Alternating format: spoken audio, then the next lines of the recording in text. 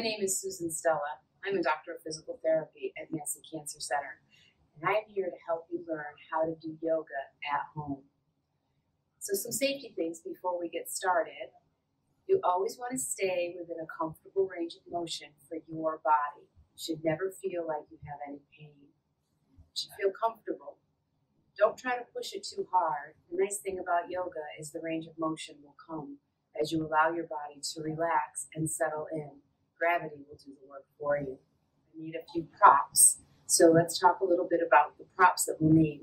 The first thing you're going to need is the mat, someplace that has a little bit of stickiness on it, not too thick. A yoga mat is perfect. We have different size blocks than you can buy in the store. We have that for infection control. The blocks you use from the yoga store are perfectly acceptable. So we have 2 large blocks, 2 smaller blocks, 2 blankets, and a strap. Our straps are plastic so that we can wash them, but a dog leash is exactly the right consistency for a strap, or a stretch strap from the fitness store. All right, so let's get started. First, let's find a comfortable seat. So you can sit in a chair or you can sit on the floor. If you're going to sit on the floor, you want to make sure that your hips are raised above your knees. So you may want 1 or even 2 blocks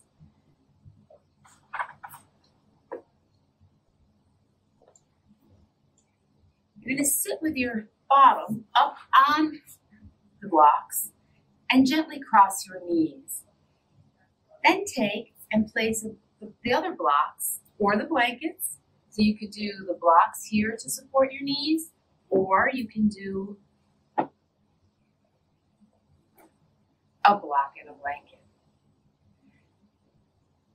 The other way you can do this is to sit with your feet out and place something under your thighs for support.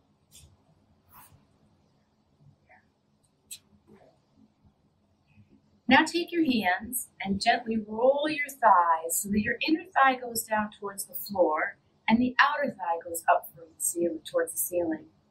Take your hands and pull that nice flesh away from your sits bones and feel how that adds a little curve in your back and helps you to sit up straight. Now engage your belly button towards your spine as your tailbone points towards the floor below you. Shoulders come up towards your ears and they roll back and relax down on your spine. Chin parallel with the floor, crown of the head towards the ceiling. And just notice.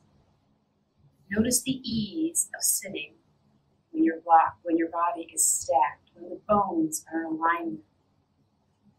If you'd like, you may gently close your eyes, taking yourself inward. Notice the sounds in the room, the temperature. Go into your own body. How does your body feel today? No judgment, just easy noticing.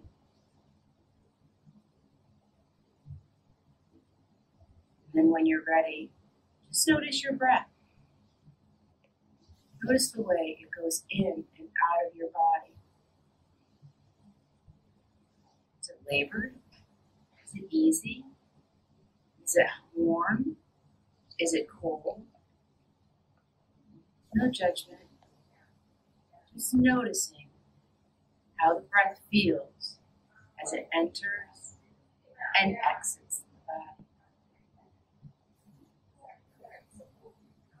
And now your next breath, make it a little bit deeper. And then open your mouth and sigh it out. Another one of those, a little bit deeper breath.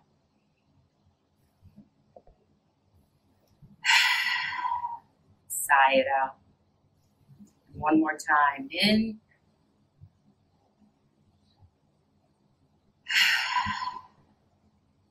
Now take one hand and place it on your belly, and one hand and place it on your heart. We're going to breathe into the hand that's on the belly. So feel as you inhale, your belly get bigger, and push your hand away as you inhale. And then exhale, and as you exhale, feel that belly button pull back in towards the spine. Inhale and feel that diaphragm lower into the belly and the belly expand and get bigger. And exhale, let it go. Nice and easy. And then a little tuck at the end of that belly button towards the spine. One more time. Inhale into that lower hand. And exhale. Now let's take that breath and make it a little bigger. So inhale into that lower hand, feel the belly rise. And then keep inhaling and feel the chest rise too. And then exhale, chest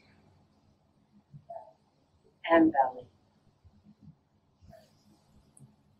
Inhale, belly out. Chest lifts. And feel the rib cage as it expands throughout your entire body, around the back and the sides. And then exhale. And belly. One more time. Inhale. All the way up to the top. And then exhale. Top.